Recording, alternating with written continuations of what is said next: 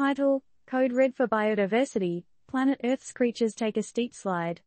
TLDR. Researchers are shaking their heads and taking names as they reveal a staggering half of Earth's species are on the decline. The blame game is pointing a massive finger at humans, with our destructive ways causing these species to throw in the towel. Are we in the midst of a real-life sci-fi thriller, the Anthropocene Extinction Crisis? Hang on, it's about to get wilder. Don't let the word biodiversity give you scary flashbacks to high school biology. It's just a fancy word for all the critters, big and small, that make up our world. Right now, almost 50% of those critters are having a hard time, and we're not talking about a bad hair day. The bad guys here are us humans and our notorious love for making a mess of things. Scientists have been tracking these downward trends using the Union for the Conservation of Nature, IUCN, Red List. You know, like a VIP list for species in trouble. The tally.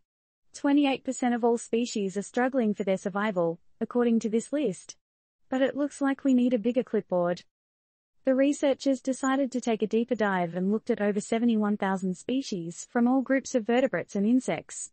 Spoiler alert, it's not good news.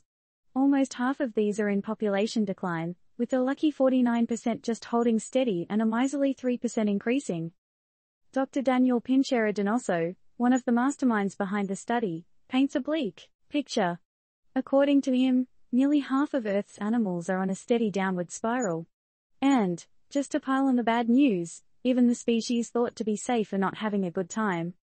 Some non-threatened species are also raising the alarm, with 33% of them declining. If this was a movie, it would be titled The Great Slide, more species joining the endangered list soon. Interestingly, the researchers found some species are in more of a pickle than others. Looking at you, tropical regions, where the decline is most severe. Some groups, like our slimy friends the amphibians, are suffering more, with 63% in decline compared to 28% of reptiles. So, what does this mean? Well, scientists are warning us that we're possibly entering what they're calling a sixth mass extinction event. Basically, that's just a terrifying way of saying we could lose a ton of species if we don't clean up our act. Are we ready to say goodbye to some of our favorite animals? We're all on thin ice here, and not just because of the melting polar ice caps. So, now that you're in on the sitch, here's the million-dollar question. Will we sit back and let the biodiversity of our planet go down the drain, or are we going to take the steps needed to ensure the survival of these species? And more importantly, who are we without the rest of the creatures in this world? Disclaimer, this article is purely for information purposes and does not endorse or encourage specific conservation efforts. Any actions taken in response to this information are solely the